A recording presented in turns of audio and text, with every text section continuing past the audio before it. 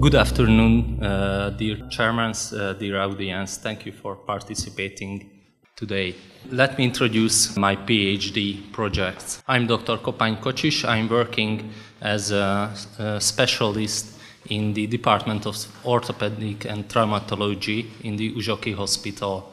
My supervisor is Dr. Károly Pap, and my team is Norbert Kovács and Gergely Agócs from the Translational Medicine Center.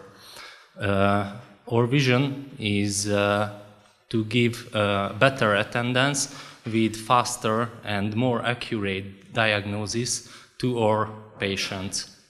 My mission is to learn, to read, and get experience in musculoskeletal ultrasonography. To gain this aim, I will make 2 meta-analyses and a cohort study in these topics. My PhD research will be the comparison of the diagnostic accuracy of ultrasound and MRI, assessing in the injured anterior talofibular ligament and the injured medial collateral ligament of the knee. My first project will be a meta-analysis about comparing the diagnostic accuracy of ultrasound and MRI, assessing in anterior talofibular ligament injury.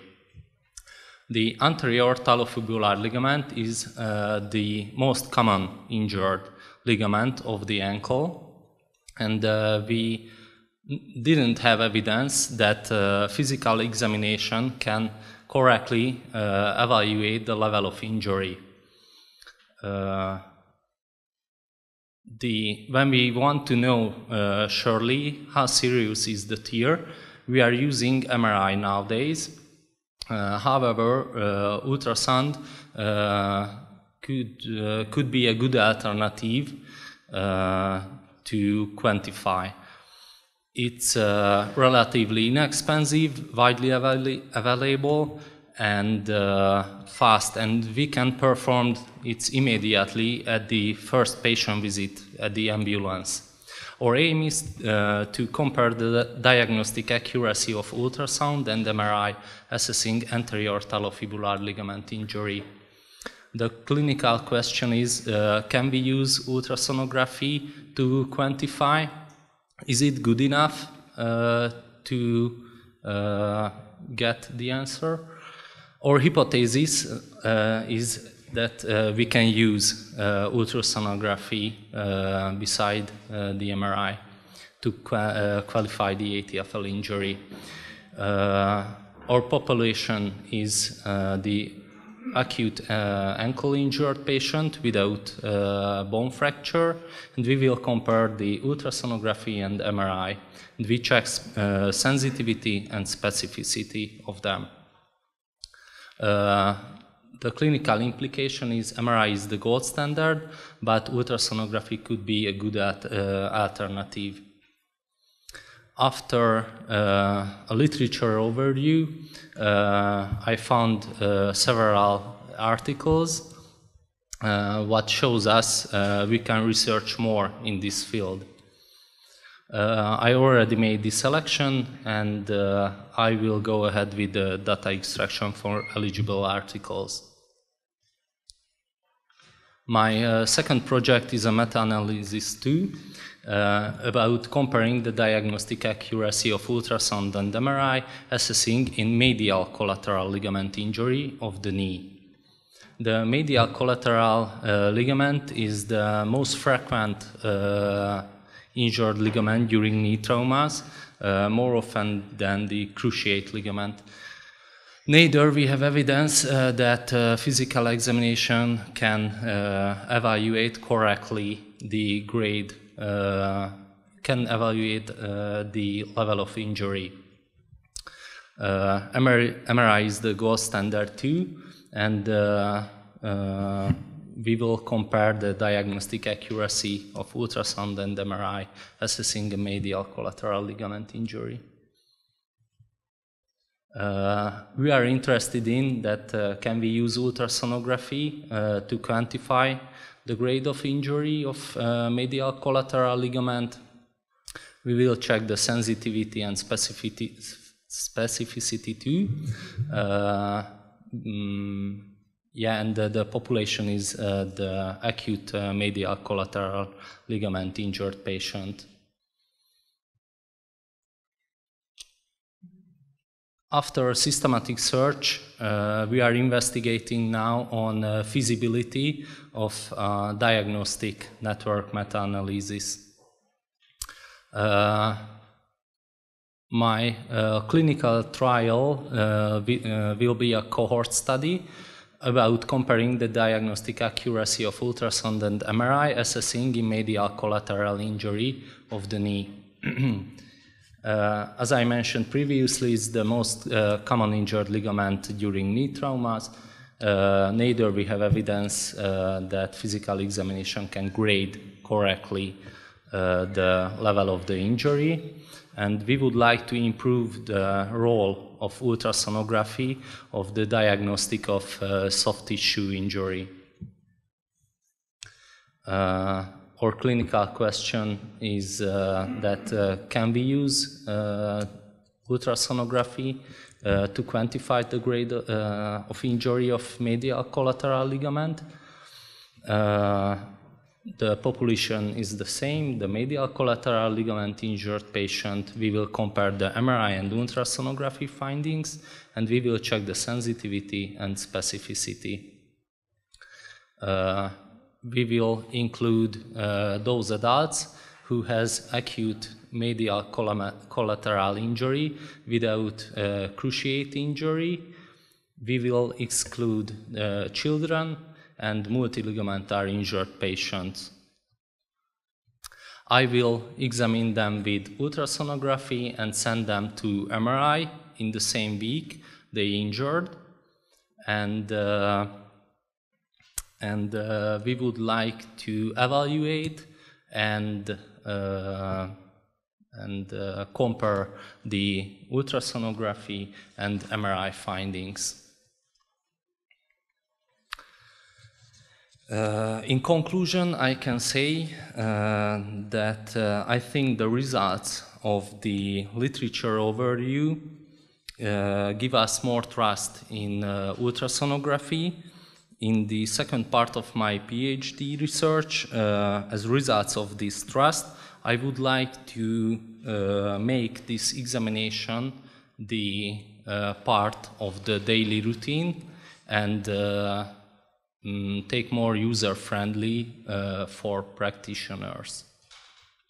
And when we have luck, it will happen. I will close my speech with a quote of Thomas Jefferson, who believed in luck as well. I'm a great believer in luck, and I find the harder I work, the more I have of it. Thank you very much.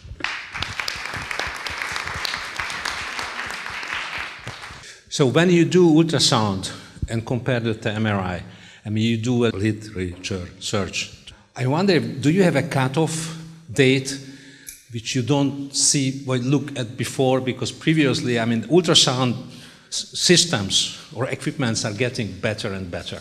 And maybe actually you get better results with the new ones and then not so good results with the old ones. So do you deal with this, or do you, again, do you have a cutoff that, let's say that you started just 3 or 4 years ago, because maybe that is variable in the kind of such development with the instrumentation?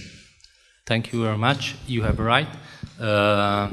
Nowadays are better ultrasonography devices than before 20 years, but it depends on not the made of the device, the year, the made of the old, the age of the device, the quality of picture, of ultrasonography picture,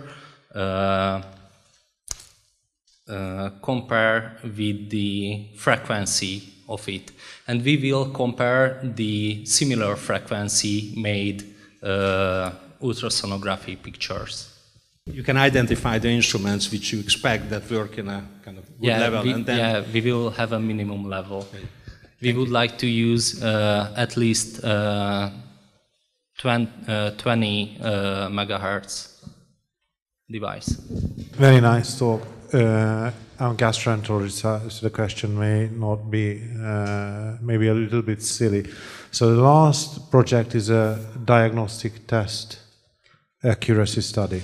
It will be a cohort study, yes, a clinical trial. So you are going to look at the patient's knee with MR and ultrasound. I would like to examine myself by ultrasonography, and I will send them to MRI, and those pictures will compare my own findings. So but the MRI will evaluate musculoskeletal specialist.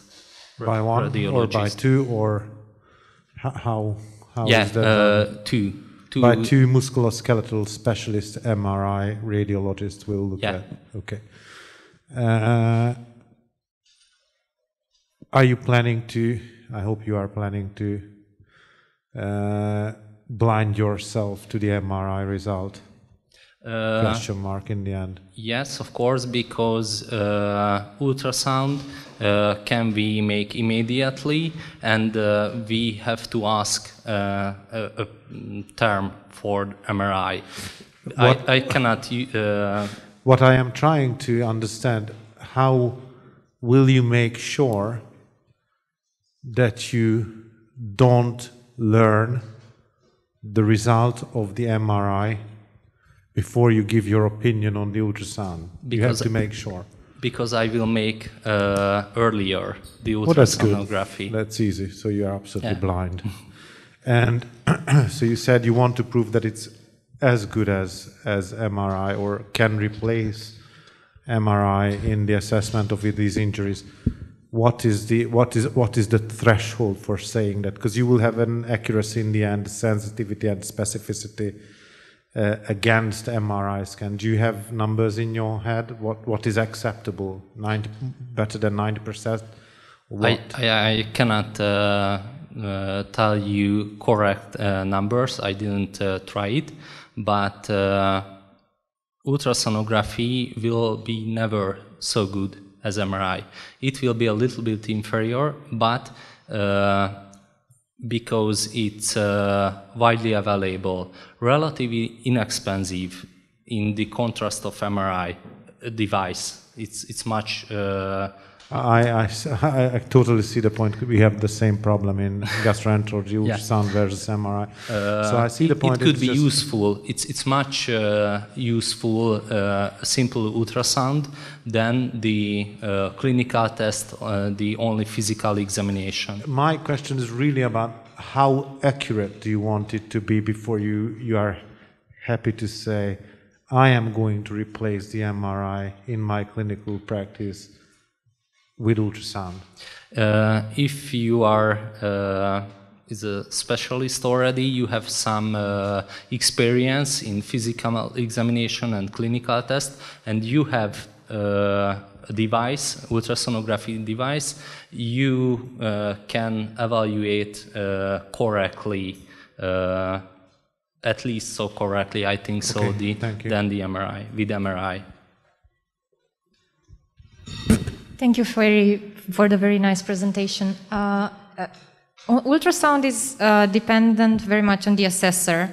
Yes. How is this in your full text for the two metas? How will you approach this? Will this influence your results? Because how experienced are the examiners in the studies that you're going to include in your meta? Or in the meta or in my... in the meta-analysis. In the meta-analysis, in the articles are talking about that it was two different specialists, one who made the ultrasonography and one other who evaluated the MRI, not in the same for the blindings, of course. Thank you. I think that's an important question. The expertise of the operator. Are there any differences in the reliability or accuracy of these tests if they are done by someone junior who has done 100 or someone who has done 10,000? Yes, of course. The experience is very, very important. Every practitioner. And you have to pay attention to it when you do your meta-analysis and taking apart those studies in which highly experienced experts do it, because that will give the most reliable number, and that could be an argument for using it. I think your study is pretty similar to Luca's study, because she's also analyzing or evaluating the factors that can influence the results of MRI, and the same probably you can think about next project as to evaluate what can influence the results of those results. Thank you very much. I think we have to go on.